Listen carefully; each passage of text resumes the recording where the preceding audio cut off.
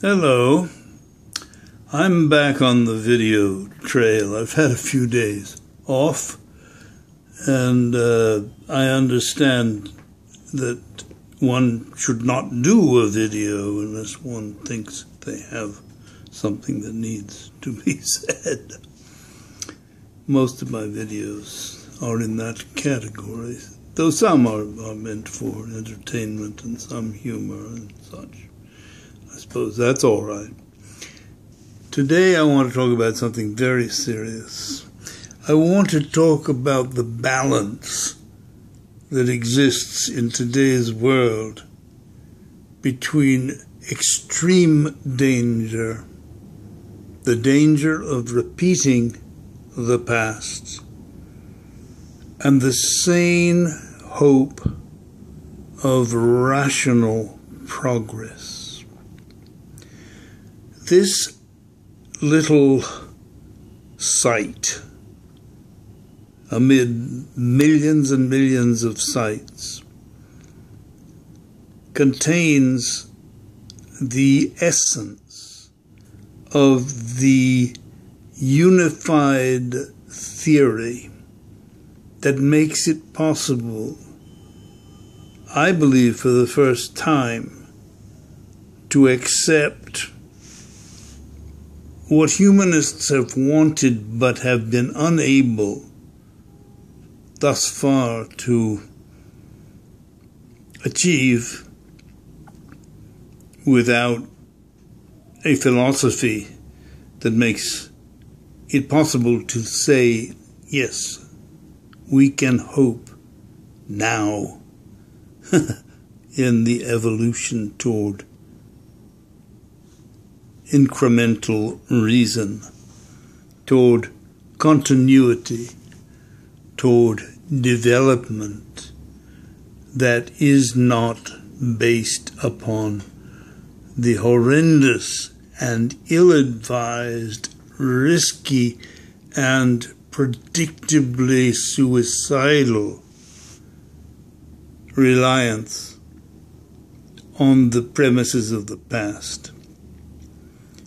In this little video, I simply wish to talk about the precariousness of the balance. We have such things as Japan, which is making a very good decision to liberalize its economy and expand in that way. It is making a horrendously bad decision, which I suppose we are allowing, to militarize based on a kind of nationalism. Any nation that practices nationalism is practicing idolatry, which is the foundational sin of humankind. Saying that doesn't cure anything. I know that. But it has to be said. And those who have voices that can be heard, whether they're in Japan or not, or wherever they are, where nationalism thrives, have to speak out. Speak out. I believe that the alternative to more and more militarism is more and more people coming to the premises of triadic philosophy. Triadic philosophy is the theme of this little YouTube site. And the elements of it, basing a philosophy upon ethics and aesthetics in that order, and making aesthetics the action trigger, that philosophy is what will save us as all the people of the world. I'm not going to say more now because there is much to say. But I do want to make one little postscript, and that is, I believe that belief in continued militarism is a holdover from the philosophy erroneously stated by Nietzsche and others, which assumed that the will to power is the dominant reality, underlies reality, is ontology. And this is plain false. Triadic philosophy understands that the universe is based upon continuity.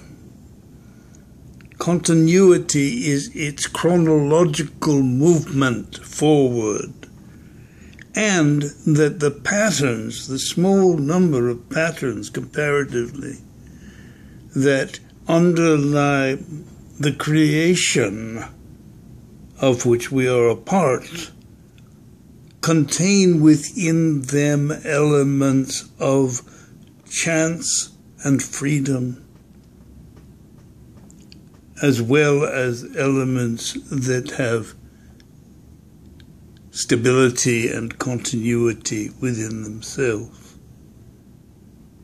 Now, that is a huge, huge, huge philosophical canyon,